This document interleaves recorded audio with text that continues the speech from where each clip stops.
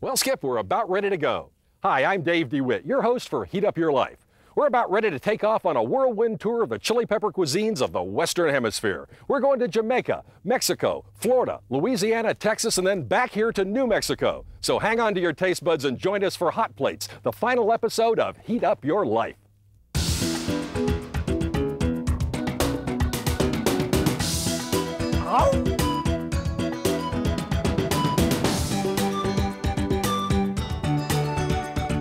In the interest of people, peppers, and passion, we dedicate this next hour to Heat Up Your Life.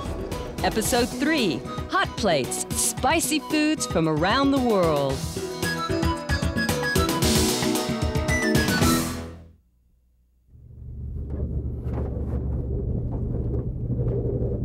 After a thorough inspection of our 1937 British Tiger Moth, my pilot Skip assured me that we were ready for takeoff. Clear prop. Clear prop. Make it hot. It's hot. Contact. Contact.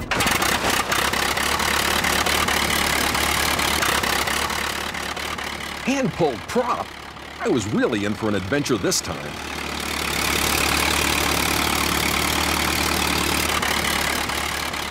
Our first destination? Jamaica, home of the Scotch bonnet chili and famous jerk foods. Once airborne, I asked my trusted aviator for a map to track our trip. Skip assured me that he carried only the very latest in navigation aids, which I could find in my cockpit. I had been to that beautiful island before, but had never traveled in such grand style as today.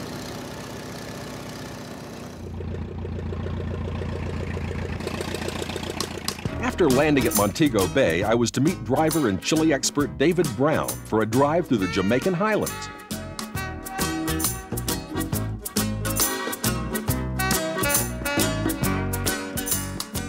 We finally arrived at the historic Good Hope Great House, where I met with Winston Stona, director of the Busha Brownie Company.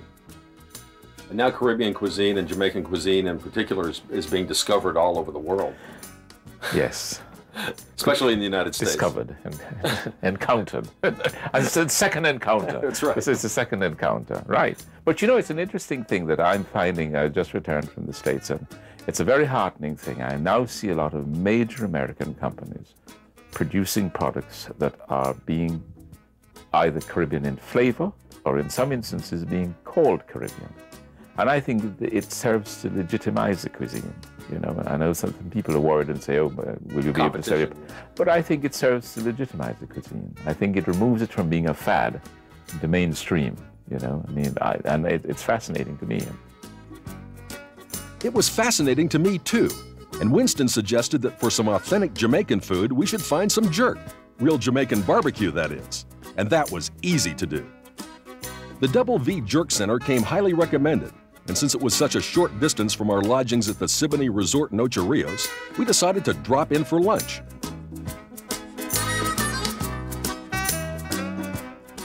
Hi, we're here at the Double V Jerk Center in Ocho Rios, and we're talking to Craig. Okay. And what's your last name, Craig? Bigelow. Okay, Craig Bigelow. And Craig, I understand you're from Boston Beach, is that right? Yeah, we're from Boston, yeah. And tell me a little bit about how jerk got started in Boston Beach. Okay, that's started from our foreparents. That's our grandfather, our great-grand, you know? Uh-huh. They're the ones who started the jerk, you know? And from there we take on. I see. From his daddy to his daddy, me, come straight up, you know? And so, didn't you tell me you've been cooking jerk since you were like 9 years old? Yeah, when I was 9 years old, I've been here working, man, cooking all along. That's a long time. So I guess you're the expert and you have all the secrets of jerk, right? I have it, no problem. Okay. Well, tell me, can you share one little secret about jerk? Okay, that's the seasoning. The seasoning? The seasoning. It's all in the seasoning. Okay. And in the seasoning, you use pimento, right? Yeah, that's 21 different spices we use in the seasoning. Oh, I see. Yes, 21 different spices. You use Scotch bonnets too, right? We use Scotch bonnet, but it doesn't have to be Scotch bonnet. Oh. You can use other pepper. You know, bird pepper, that's a finer type. Right. Scotch bonnet, but the Scotch bonnet is very, very hot. Okay. Do you use country peppers too? Yeah, and country peppers. Okay. Yeah. And pimento. okay, And 21 different Spices. in the seasoning. Okay. And then where do you get your meat? Where do you get the pork? Okay, we get it from our local farmers. Oh, I see. Yeah, from local farmers. I see. Do you go buy from them or have contracts with them for? Because you go through a lot of meat here. Yeah. We go to them and or they take it us here. They take it here, you know. Okay. Yes, and we just do it around the back there. On the tables, we cut it up and season it around the table. We buy them whole. We buy them whole pig. Right. Yeah, just take out the inside and get them scraped. Take them here. We do the whole everything around the back. I see. Okay. Well, tell me a little bit about this fire here and the fire that we have in back of us here. Okay. What are you doing over here? This is the pit. Okay. That's where we keep the coal, the charcoal. Right. The hood there is to keep the fire, to keep it lively, to keep it burning. Right. When you burn the coal there, Uh-huh. we take it with a shovel. Oh, give me the shovel. He's going to show us how to do it here. Yeah. We use the shovel like this. Now notice the shovel has a wooden handle so it doesn't get too hot. Okay, I break it here, the shovel here. Uh-huh. Take it up from here, and we throw it under. I see. Okay? Right. Throw it under there. The heat from the coal, that's what cook this for. Okay. Yeah. Now, and then you put the meat on there, and then you put this meat has been already seasoned and marinated for a long time. Yeah, seasoned overnight, like a night before. I see. Like this evening for tomorrow. Okay. And then you put this metal over the top of Yeah, we it. put a zinc there to keep the heat down. Keep the heat. Down Okay. to get the top bacon. I see. Now, if you put the wood under there, it would get too much flame, We right? can't put the wood under there. It's burned. It does turn color. Get very brown. I see. And it's not cooked. Did I take a little taste of that? Okay, no problem. Boy, give me a sample. Just gonna have a sample. Okay, he's gonna cut some. Okay. Oh, great. This is the pork. Okay. Oh, yeah. Very hot. Yeah. Hot. Spicy? That's the best jerk I've had so far Okay, on this thank trip. you. Yeah. Okay. Number one.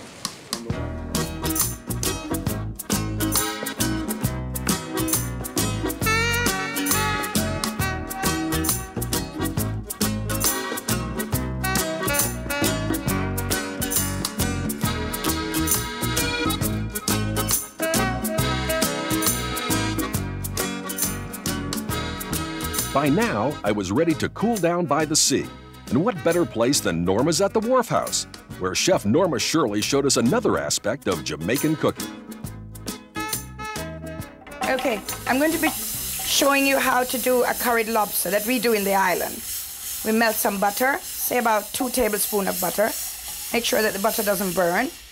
And to this we're going to add, and I'm going to use my hands because I think hands are here to be used. We're going to put some scallions, a generous amount of scallions. We're going to put some garlic, which I have creamed with a little olive oil, or you can just use any vegetable oil and mix that in. And also, we're going to put some curry powder. Let's put about 1.5 teaspoons, and we have the Madras curry powder. Tell me about the Madras curry powder. Well, it's from India. It comes from Madras in India, and it's quite a much more spicy. If you could smell this, you could smell the flavor that's coming off from it. It's great. And we're going to put this on and just sort of saute it for a couple of seconds, really. Then to this now, we're going to add what we know as a Scotch bonnet pepper, which I'll show you one of them in its real form. This. Okay. And this is it chopped up. Now, we're just going to put a little bit of the Scotch bonnet pepper in. It's been cut. Try not to use the seeds, as what happened with the seeds is that the seeds give a much more hotter flavor. And really, you want some heat, but what you don't want that such heat that you, for heaven's sake, you're just burning your tongue and you're not really enjoying your meal. Then I'm going to add a couple shells of fresh thyme. To me, this is the queen of spice. This is wonderful. And I'm just going to take some of the leaves off. We added a little bit of water or chicken stock if you rather that, to give it a little bit more liquid in it. And to this now, we're going to blend this. We're going to blend it. I'm just going to put it in a blender and blend it till it's smooth.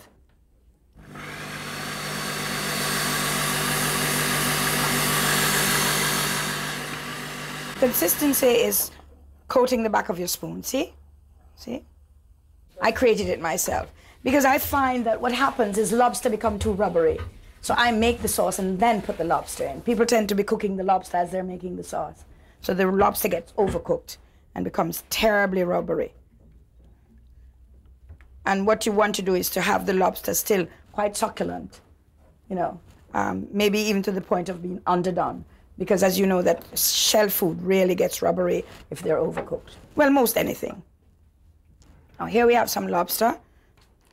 And what I've done is taken it out of the shell and just cut them in sort of nugget-sized pieces. We're just going to drop this in, bits of lobster.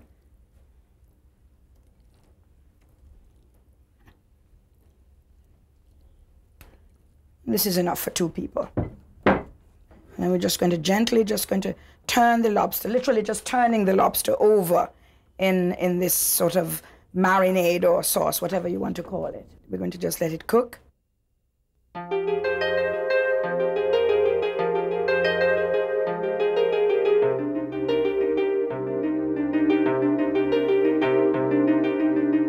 Here is the elegant finished dish, curried Jamaican lobster with Otahiti apples. I just came in out of the rainstorm. It's pouring out there, but you've been cooking here, I see. Yes, we have some wonderful lobster. Oh, I'm great. sorry about the rain. Oh, no, the rain's wonderful. It makes the Would you beautiful like to have Jamaican... a little taste? Oh, yes, I sure would. Oh, I love curry. I love lobster. And I love your curry. No, it's perfect. Good. And what kind of apple is this? Otahiti. Comes from Tahiti. I'm not quite sure if Columbus brought it over. I know it's not Captain Bligh. He brought the breadfruit over. Right. And the ackee, too. And the ackee, yes. Oh, that's great. Thank you. In a few hours, the storm cleared. And as my faithful pilot Skip and I taxied out of Montego Bay, it was evident to me that Jamaica had established its reputation as a haven for fiery foods.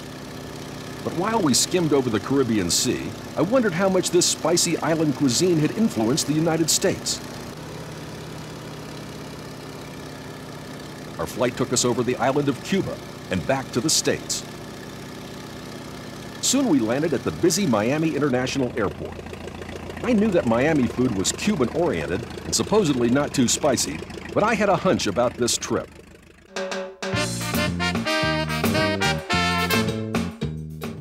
And the hunch paid off. In Little Havana in Miami, I met with Florida food expert Stephen Raiklen, author of Miami Spice and the Barbecue Bible. I was curious about the invasion of hot and spicy Caribbean foods into the southern United States. Tell me about the influence of the Caribbean on the food of Miami, especially in terms of hot and spicy. Well, the influence is enormous, and if you think about geography, Miami juts like a thumb into the Caribbean Sea. So, and we are the focal point, really, for all of those islands. In other words, when business gets done, it gets done through Miami, as much as inter-island. Now, in terms of the influence of hot and spicy foods, well, Jamaican, very strong, Scotch bonnet chili, the popularity of jerk, and you know, jerk today has really, it's sort of become like the Caesar salad or tiramisu of the new millennium. And I'm firmly convinced that jerk was first introduced to the United States through Miami, with little jerk parlors around Miami, and then it spread throughout the rest of the United States. What ethnic groups are here in Miami today that like their food particularly spicy? Well, you know, one that jumps out to mind is the Haitian, and we have the largest Haitian community in the United States. And Haitians have a chili they call the Dame Jeanne, the Lady Jean, and it's a bright red, hot. It's a member of the Scotch bonnet family. And it's used for a couple of different dishes. One, they make a dish called griot, which are fried spiced pork bits, and the pork is seasoned with this hot chili. And all Haitian dishes would be served with something called pickles, which is shredded cabbage, there might be carrot, and the firepower here are these Dame Jeanne chilies, and they're used with great profligacy, and this stuff is really hot. Well, Steve, let's go check out the peppers in this market here. You bet. Okay.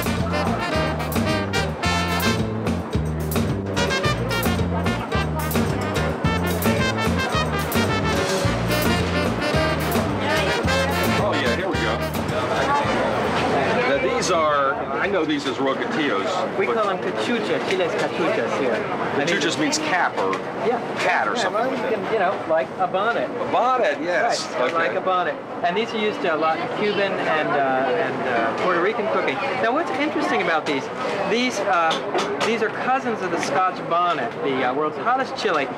And if you break them up and it smell, that sure smells The like aroma, a Scotch bonnet. right. But I'm going to do something you would never do with a Scotch bonnet. Pop it in your mouth and eat it. Yeah. Right. This You wouldn't is the, do that with these, for example. These Scotch bonnets. This is the cachuchas here. These have the aroma and flavor, that floral kind of apricot-y flavor of the Scotch bonnet, but none of the heat. Right. So very little of the heat, I should say. I mean, there's a little bit of heat there. Yeah. How would they cook with these? Now, what they would normally do is they tear out the seeds, they discard the seeds, and then the chili would be chopped up and added to a mixture called a sofrito. That is pan-fried onions, garlic, and these cachucha chilies. And this would be used to flavor everything from rice to soups to stews. I mean, it is the quintessential flavoring of the Spanish Caribbean. Okay? Tamales. I mean, I just love these guys, and they're not well known outside of Miami, but in Miami you can find them at supermarkets, you can find them everywhere. There's a little bit of a bite. A little bit of heat. A little bit of heat, right? Well, luckily we're at the Palacio de los Jugos, the Juice Palace. Right. So after this we can cool our palates off with a glass of fresh tropical fruit juice. Good idea.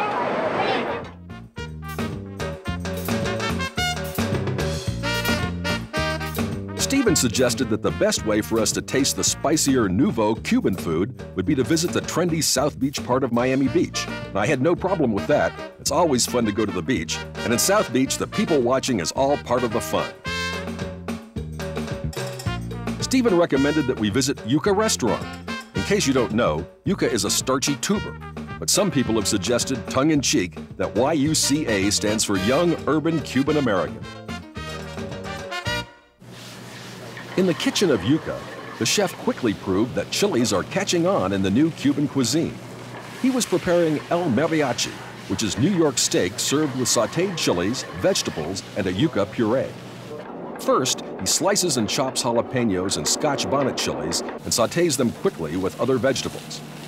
Now, I'm not going to show you something as simple as grilling a steak, but after the steak is grilled, it is sliced and placed on a plate with a yuca puree, which looks like mashed potatoes but tastes much better. Then the vegetables are placed on the plate. And to prove that chilies are more popular than ever, crushed hot red chili is sprinkled over the steak and a finishing sauce is applied. Then comes the most important part of the lesson, where I get to eat the entire meal. Beautiful. Absolutely beautiful.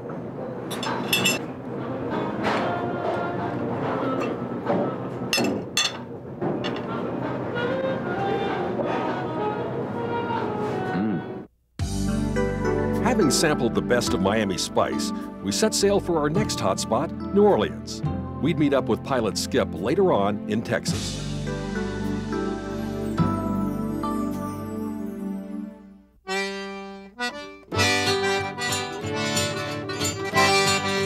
To get a quick lesson on hot and spicy Louisiana food, I cruised into the French Quarter Festival, where I found that people down there just love crawfish. They like it simple, as in crawfish boiled. But they also like it fancied up a little, as in crawfish etouffee. I'm cooking up crawfish etouffee. My favorite. That crawfish is very, very, very delicious. And shrimp and crawfish crepe. In multicultural New Orleans, I found a Chinese spin on hot and spicy Louisiana called crawfish in oyster sauce. This is the hot spicy. Right. Hey, we cook our own peppers. We ground them up, and we cook it in some bean sauce for about 2 hours, and it just releases all the flavor. When you release it here, do you have smell-o-vision on there? Yeah, all right, get ready. This is Charlotte. We got some Charlotte and some onion. Got that in there, some black bean sauce with garlic. Got some onion and some minced meat in there. Now we're going to stir fry a little bit. This is a combined effort. You know, we're 5 brothers. This is my oldest brother. This is number 1 son. This is number 4 son. We all work together. All right. Put a little soy sauce. And this soy sherry. Some wine. You gotta have a little wine in there. Make it good. Put a little wine. Make everything taste good. We got chicken stock here.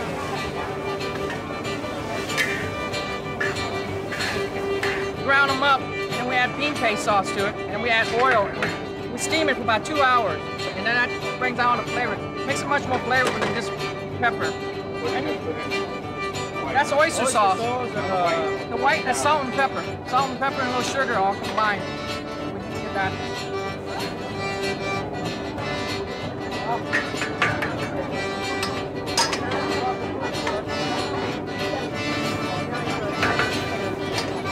Nice thickening it with some cornstarch. See, this is the dad, the son, the next generation. Actually, we're feeding this kid steroids so he would grow up much faster. Because we're ready to retire. He's only 4. Look, pretty good, huh? And crawfish with lobster sauce. Other French Quarter favorites were big pots of gumbo, blackened chicken, and hot sauce everywhere. Did you see that? I like them hot. I like them hot, right. And a vendor explains how to use his hot pepper jelly. You can use this with Philadelphia cream cheese, spread it on celery stalk, use it to make your barbecue sauce, chicken wing dip, chicken liver. You can even put it on top of ice cream, believe it or not. It's good. As much as I hated to leave New Orleans, I had an appointment in Lafayette.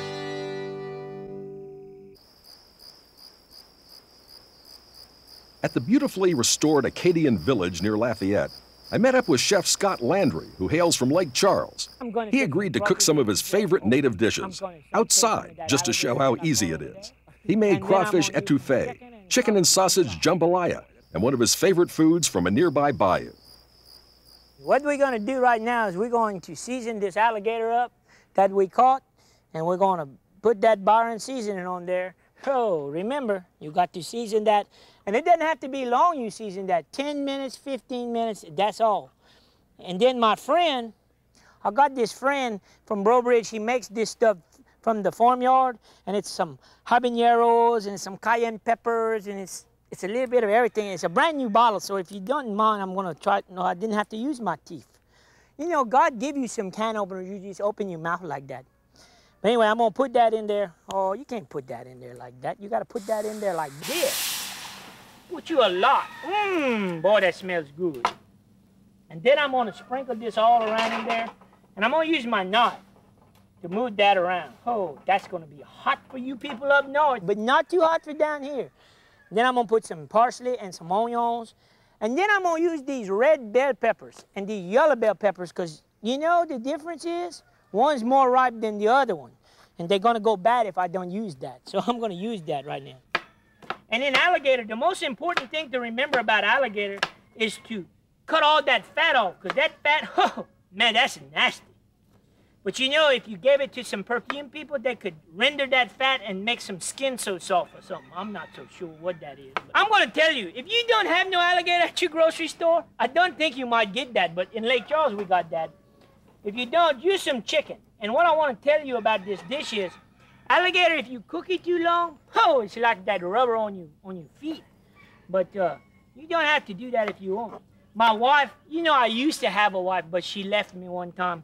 She's the best housekeeper I ever met. I married her. When I left, she kept the house. It's one of those things. You just can't understand that. And you know, alligator, everybody wants to know what that tastes like. I told some men the other day when I was in Florida, it tastes a little bit like manatee or eagle or any of that stuff. But don't cook that. Huh. They'll get on your case. But it makes a pretty good gumbo. And you stir that all up, and you got the colors in there. If you want, you put your hand in there and tear it before it gets too hot. And if it's too hot for you, that sauce that I'm cooking with is pretty hot, yeah. You just add a little water. Well, I got Stan Goche's stuff over here. I'm gonna put that out of the way, because that's not important, the sauce. It's important that I cooked it. That's what it is. But my friend Stan, he can cook. You don't know. When we went to that fiery food show, they gave us all them peppers, man. We made some gumbo. Huh, it was so fun. And the good thing about Louisiana cooking, you got to remember, is that anything can do that. If you got some onions and some celery and some bell peppers, you can do that dish just like that. It's not bad. And as you can see, it don't take long to cook this. You don't want to overcook it because it'll be too chewy, okay? And you don't want no fat because it's going to be rancid. And I got this dish all done here. If them onions cut down a little bit, it would be fine. You want a little smoke? I can make some smoke. Whoa!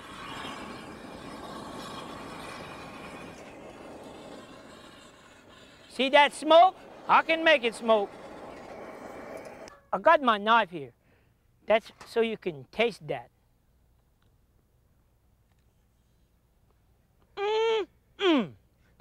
That's what that burning Roger does. Or like my friend Justin says, man, I guarantee that's good. And that's that. I'm finished. You get a picture of that for your cameras, okay? I'm going to eat that with a little rice and gravy in a minute. Okay.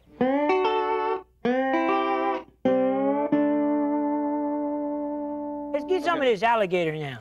Do alligators eat crawfish? They eat anything that don't eat them first. Oh, okay. Which is anything. That's good. Well, thank you. Spicy. That'll make you grow up big and strong. Alligator. Hard to find in New Mexico, but I guess it's good here. Oh, yeah. Well, you can make it with anything you want.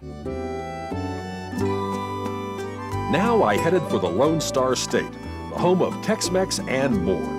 It is said that Texans put jalapenos in everything. To prove that is true, I tasted an outrageous dessert at the demonstration kitchen at Central Market in Austin. We're going to be making a jalapeno white chocolate begonia flower ice cream. That is Jeff Blank, one of two executive chefs at one of Austin's finest restaurants, Hudson's on the Bend, along with Jay Moore. They already have a half gallon of milk and a quart of heavy cream in a rolling boil, and Jay is adding 8 cups of sugar that will dissolve until the mixture is smooth. Folks, this is not a health food dessert. We'll wait for this to come into solution. The next step is to core and dice the jalapenos, and Jeff uses a vegetable peeler to remove the seeds and the hot veins of the jalapeno, which reduces the heat. They will have 1 cup of diced jalapenos. Our vanilla to that. For flavoring, vanilla is added to the egg yolks, and that mixture is added to the boiling milk and cream. The trickiest part is yet to come. Jeff explains. The secret of creme anglaise is to slowly titrate the milk, cream, and sugar solution into the egg yolks and vanilla, so you gradually bring that temperature up without causing the eggs to scramble or to lump. So we're going to gradually add the hot solution to the cold egg yolk and vanilla solution. Then the process is reversed, and the now warm mixture is added to the remaining hot milk. It's strained to remove any lumps, and then the mixture is placed in the refrigerator for a few hours. Now the creme anglaise has chilled, and Jay's going to start to make the actual ice cream now. The white chocolate is melted in a double boiler. Then the creme anglaise mixture is added to the chocolate, along with the jalapenos, lime juice, and finally, the begonia flowers. Begonia flowers! Then the mixture is added to the metal chilling cylinder. Okay, we've got the paddles in there, the top on, and we'll just slide it right into the barrel, add our ice and rock salt, and begin freezing.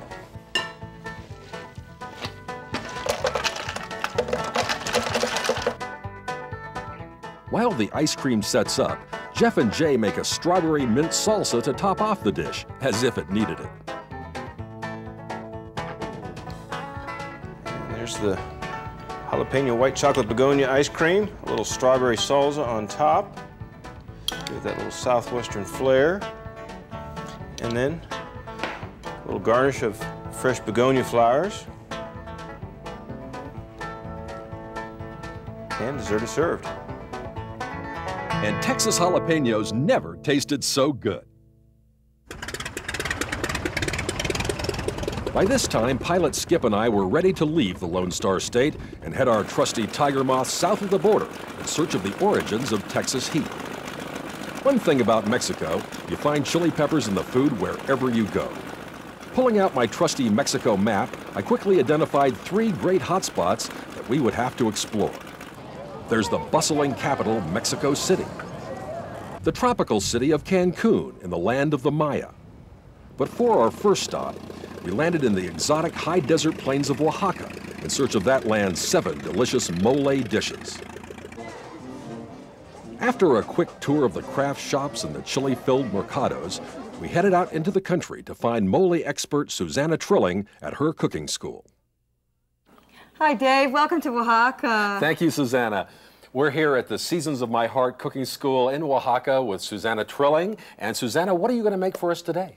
Today we're going to make mole negro oaxaqueño, and we're going to make 2 types of tamales, one with chipiles, which is a wild herb, and one with strips of chili de agua, which is a native chili to Oaxaca that's fresh. Okay, why don't you tell our viewers exactly what a mole is? Well, mole comes from the word, an Aztec word, which means mixture or concoction, and it's used with different chilies, mixed with different nuts and seeds and spices, and all mixed together in one pot, and then you cook your meat and chicken on the side, and then it's later mixed into the sauce itself. Sounds wonderful. I'm going to get out of your way and let you cook moles and tamales. Great. Thanks, Dave. Maíz, pescado con cal, cocido en lumbre. Susanna is fortunate that she has the help of her assistants, Paula Martinez, and her daughter, Francisca Marcus Martinez, in preparing this elaborate concoction. Paula's now grinding up the almonds, the peanuts, and the sesame seed paste, the end of the sesame seed paste for the mole negro. And this is the traditional way that it's done here in Oaxaca. Many women still do it this way because they feel that the blender just doesn't have the right consistency, and they say that everything tastes more sabroso, más sabroso when it's made on the metate. They grind the chilies this way, they grind the tomatoes, the milled tomates or the tomatillos, and they also do all the nuts. Paula's also going to do the blackened seeds that we've charred from all the inside of the chilies as well. The next step is to add fresh thyme and Mexican oregano to the mixture of toasted nuts and sesame seeds. She's mixing together to make one final paste. Then we'll add that to the chilies that are blended and be fried, and the tomatoes and milled tomates. Then we're going to add all the other ingredients, and then we add this mixture as well. Susanna describes the unique chili peppers used in the mole negro. We're going to use chihuacle negro, which is a chili that's especially from Oaxaca. Pasilla mexicana, which is a chili from the Zacatecas, Mexico. Then mulatto negro or ancho negro, chili guajillo, and also the chipotle meco, which is a type of seedless chipotle. The next step is to roast garlic and onions on a comal or griddle and then set them aside to cool. Now the next thing we're going to grill the chilies. And we want to make sure that these guajillos that are the most red of all our chilies today, that they really get toasted black, because if they're not black, it won't give the mole negro its true color. Spices such as cloves, black pepper, and cinnamon are also toasted. One important step in mole negro is to blacken the seeds of the chilies being used in a deep frying pan. At the same time, Susanna fries the tomatoes and tomatillos together in a little lard or oil. By the time the seeds are blackened, the tomatoes and tomatillos are done. Even more ingredients are fried up for the mole negro, including raisins, pan de muerto or egg bread, and plantains. Combining modern and ancient technologies, while Susanna is using a blender in the kitchen to puree the chilies and the tomato tomatillo mixture, outside, Paula is grinding up the blackened chili seeds. The next step is to combine all the previously prepared ingredients into a mole sauce. In a cazuela or a clay pot, we have some hot lard here ready to go. It's smoking hot, and that's how you want it. We're going to put the puree of all the dried chilies that are mixed together into the pot and fry them. Susanna adds the pureed tomatoes and tomatillos, the grilled onion and garlic mixture, the nut mixture that Paula prepared on the metate, the bread, plantains, and raisins mixed with the toasted cloves, black pepper, and cinnamon, the blackened chili seeds, and even more interesting ingredients such as flame-toasted avocado leaves, and some semi-sweet chocolate ground from the beans in the molinas or mills in the markets of Oaxaca. The thing about mole is you have your chicken or your turkey or whatever meat you're using cooked on the side, and then you return the meat with the stock to the mole and you serve it. But the main feature, when you get your plate, you serve it in a bowl, and the main feature is the sauce, not the meat. And traditionally, in Oaxaca, it's not really served with this fork or a spoon. It's really served with a whole pile of tortillas. And your tortillas serve as your spoon. And then you use your fingers to get the meat off the chicken or the turkey. This looks about ready. Dave, come try some mole. I'd love to. I can't wait. Must be starving by now. A lot of steps in this recipe. Yeah. Oh, Susanna, this is wonderful. How else can you serve this mole? Well, we use it to make tamales de mole negro, or also we make something called emolados, which is like enchiladas, but with a mole sauce. As you've seen, mole negro demands many ingredients and a lot of preparation, but it sure was worth all the work. My journey into the wonderful world of mole is one that I won't soon forget.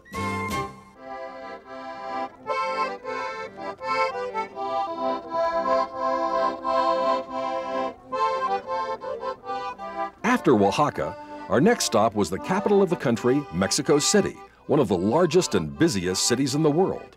There we visited the huge La Merced market with its huge selection of chili peppers. We also stopped by the Zocalo, or Central Plaza of Mexico City.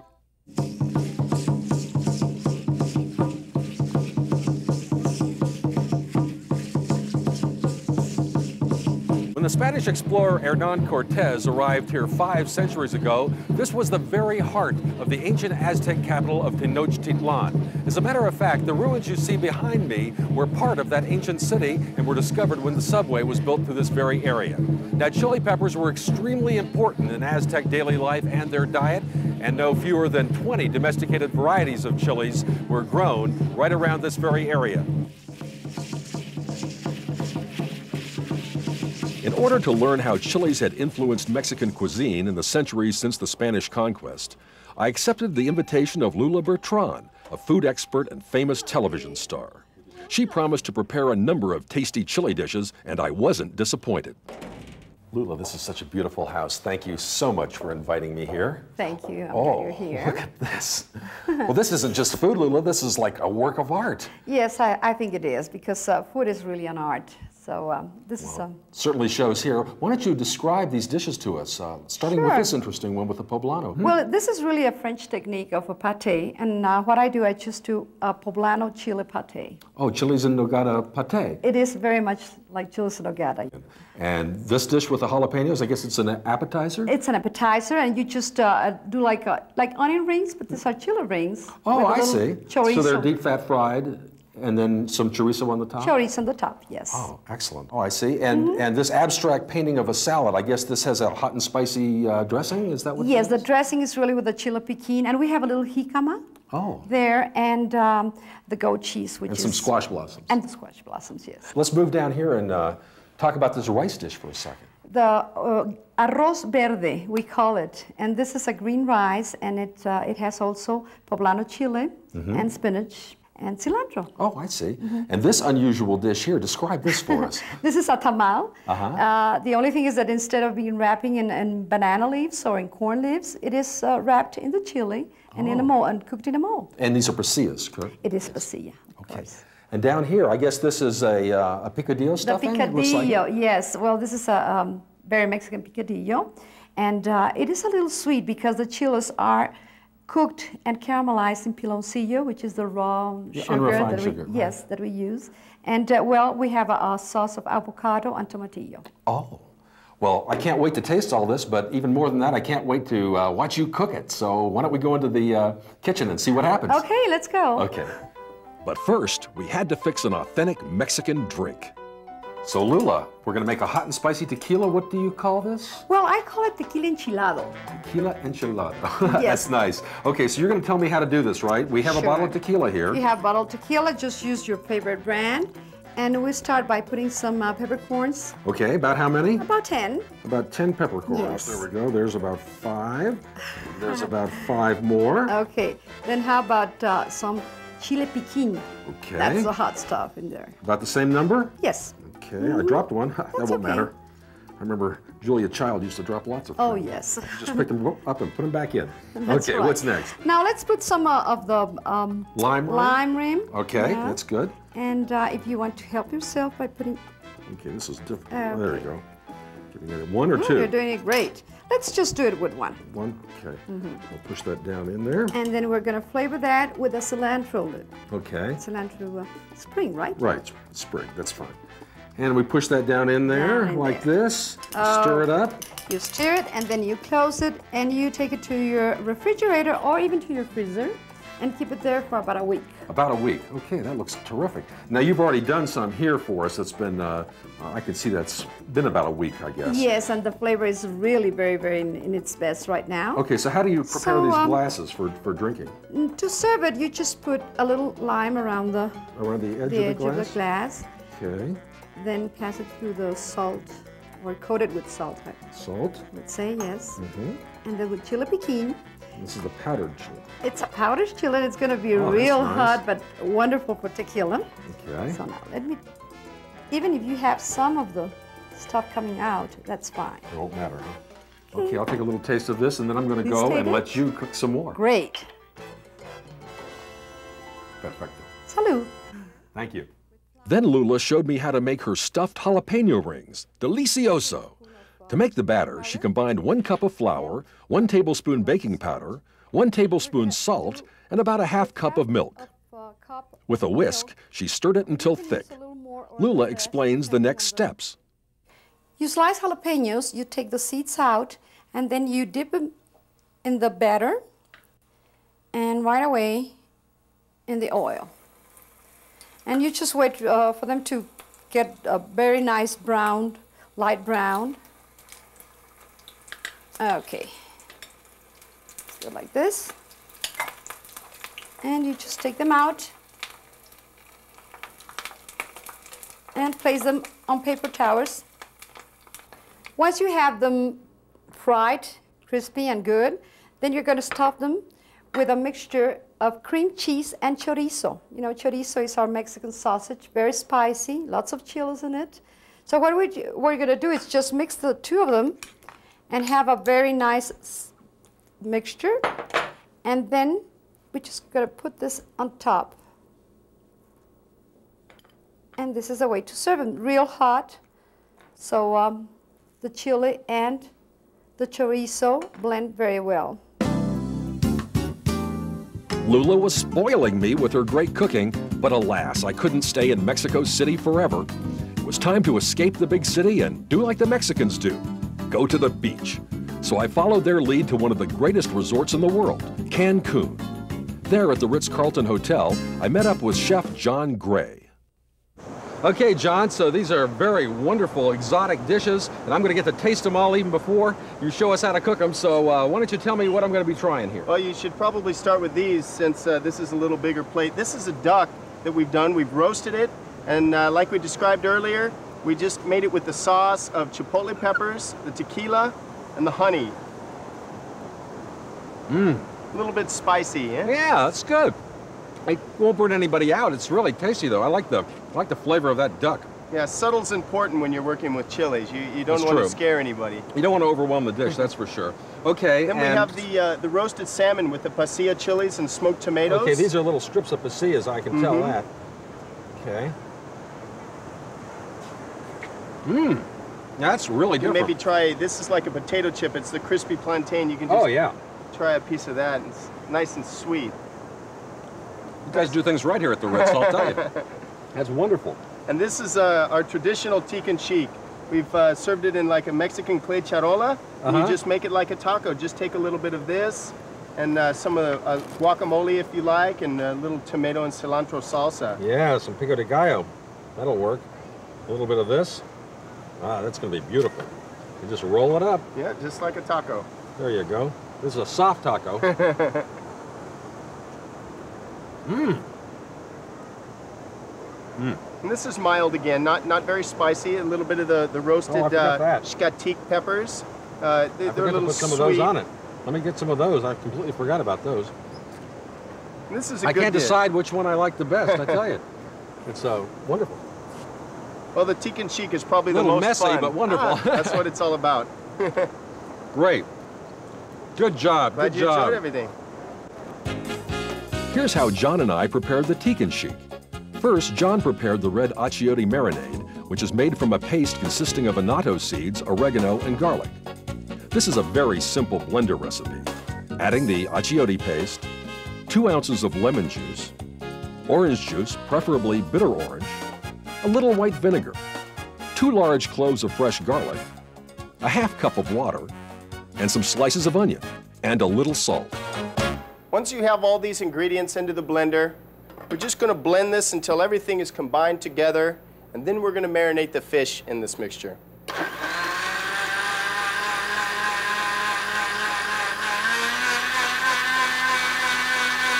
This for about 3 minutes. Here is the beautiful color of the finished marinade. We poured it over the fish to marinate it for several hours, then continued the cooking process outside on the grill along the aqua blue shores of Mexico's Caribbean. Well, we have our fish ready, Dave. We've taken our marinade that I made before with the achiote. Right, And then we simply layered the fish with some of the very thin slices of onion, fresh tomatoes, and the shkatik pepper. And what we're doing, we're laying this on the banana leaves to protect it from the fire a little bit so that it doesn't actually burn the fish, because we just want it almost to kind of steam in the banana leaves. Okay, did you catch this red snapper by yourself? Well, it wasn't me. It was one of our friends probably, but it wasn't me. Okay, let me help you with these banana leaves here, because I know you're... We'll take this bottom layer and I'll just lay it onto the barbecue, and then you're going to put all the banana leaves over the top of it. Okay, sounds like a wiener. You just kind of pile them on. We don't have to pile them on. It's not have to be neat. It's kind of a steamy. We're just going to kind of let it. See what it'll do. It'll catch all the heat and it'll work kind of like a pressure cooker, so to speak, keeping all the heat from the bottom up, and it'll cook it actually from the top down rather than what you would believe with just the heat coming from the bottom. Almost like a giant tamal. Exactly. And we're going to leave this for approximately 20 minutes per pound. And fish is a little deceiving. This is actually a 7-pound fish, so it's one of the larger ones. But if you make smaller pieces, you can just figure it about 20 minutes per pound. Now, do we need to cover this with something else, or will the banana leaves do it? No, this will be fine just like this. You'll see after a while the banana leaves are going to start to cook a little bit, maybe smoke, and add another flavor to the tikka sheik also. This is very popular here in the Yucatan. And normally it can be cooked underground, but not everybody can dig a hole in their backyard, so we'll do it in a grill. But if you have a beach, you could do it. While staying in Cancun, we took a trip to Tulum, an ancient Mayan coastal city, now partially restored, and very probably one of the places where dishes like tikka sheik originated. While we were here at Tulum, we decided to leave an offering of chilies in honor of the Mayas, who also loved chilies and used them in their cuisine many centuries ago.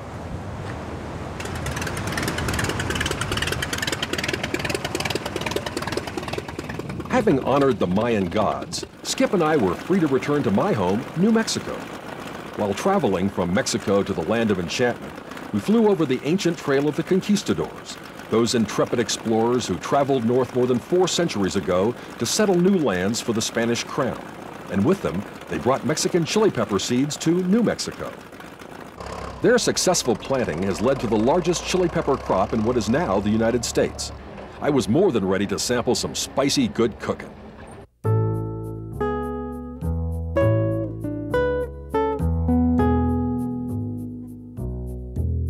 In New Mexico, Santa Fe is not only the political capital, it is also the culinary capital of the state. Because of its popularity with tourists, hundreds of restaurants serve up every cuisine imaginable. As you can imagine, chili peppers play an important role in the dishes served in most of these restaurants. We spoke with Mark Miller, who is a chef, a chili expert, a culinary anthropologist, and the owner of the famous Coyote Cafe. I mean, chili is probably the quintessential American food product. So I think that probably when you create an environment in which chili is being used, you have to look at the American traditions that it comes from, and you have to be sensitive and respectful of those culinary traditions. Chilies, for me, are not just Mexican or Southwestern or Tex-Mex or New Mexican or modern Southwestern. They're one of the most important culinary traditions in America, and that this is one of the products that every single person that eats or cooks in America should know about and know how to use. I'm going to make my goat cheese. In Santa Fe, I caught up with Chef Rosa Rajkovic and her wonderful poblano chilies. In fact, they were the main focus of what she was going to cook for us. Goat cheese-filled poblano relleno on a bed of black bean and sirloin chili. I'm going to dry roast my spices so that I release a little bit of the flavor while I'm sauteing my spices in a dry pan. And this will take about 20 seconds. This will make my dish very aromatic.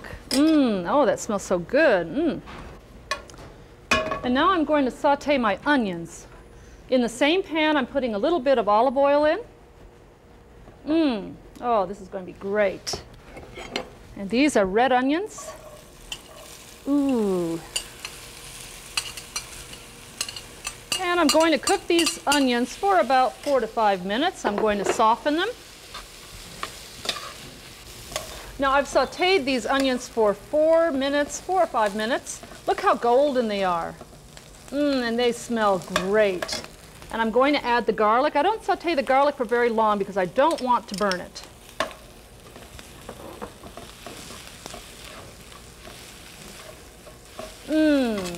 And now I'm going to add my plum tomatoes. I've peeled, seeded, and drained my plum tomatoes. Ooh. Oh, it smells great.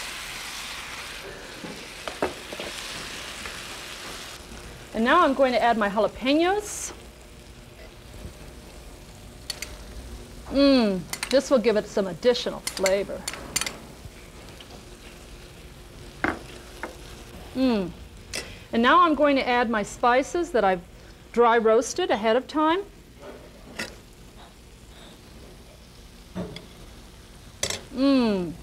Oh, they look great. This mixture has to simmer for 20 minutes before I add my soaked black beans. Now while this is cooking, I'm going to brown my sirloin in another pan with a little bit of oil. And this is going to sizzle and smell great.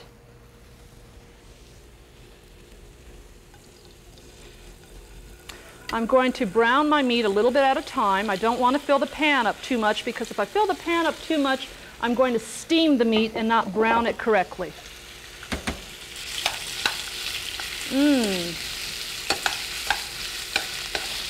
And now I'm going to show you how to stuff the roasted poblano rellenos.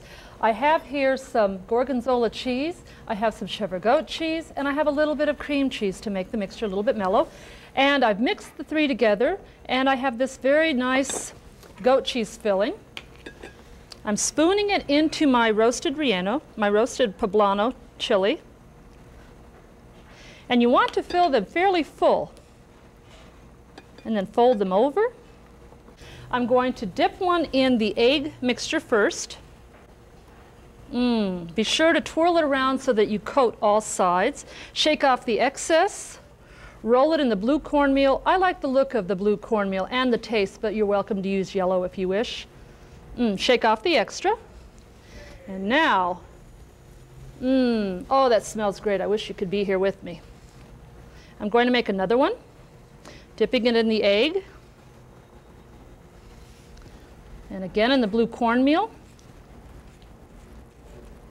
And these will fry approximately 2 minutes per side. And I'm going to turn them twice. Well, Rosie, you made that look so easy. Well, Dave, it is really easy. So how do you finish up this dish? Well, I just have to make the chipotle cream. And I have here a little bit of sour cream. I have some goat cheese, some cheddar goat cheese.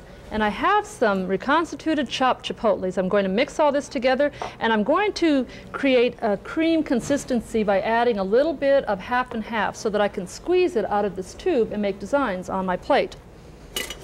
And I'm going to serve up some of this chili. Doesn't this look great? It does. It looks wonderful. Oh, it smells great too. That has the black beans in it. Yes, it does. It has the black beans. It has the fresh herbs. Sirloin steak. It has sirloin steak. Yes, I like to use the best quality of sirloin. But you know, I also have made this dish using chicken. And there goes the stuffed poblano relleno there. And the chipotle cream. Oh, I like to use goat cheese in this dish because it mellows out the heat from the chili. Doesn't that look wonderful? It does look wonderful. Now I get to try it. Yes, help yourself.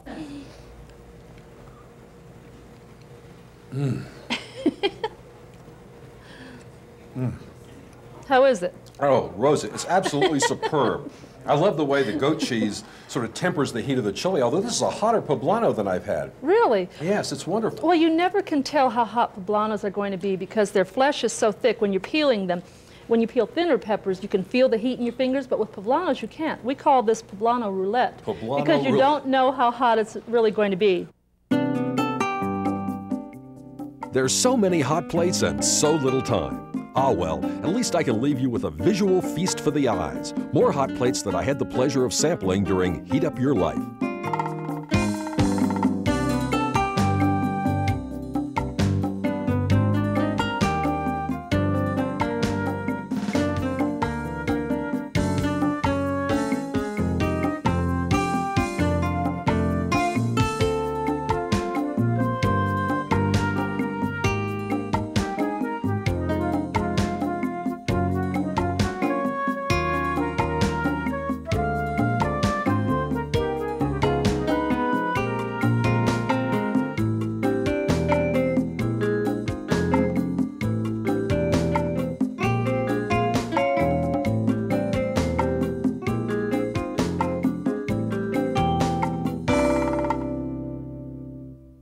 As we have seen during this series, chili peppers conquered the world and then slowly infiltrated their way into American cuisine. They've influenced science, medicine, industry, indeed our very culture, and they're definitely here to stay. I hope you've enjoyed Heat Up Your Life, the ultimate chili documentary. And remember, once you start eating hot and spicy foods, you'll never go back to bland. You'll become an elite citizen of the world of hot and spicy. Bye for now.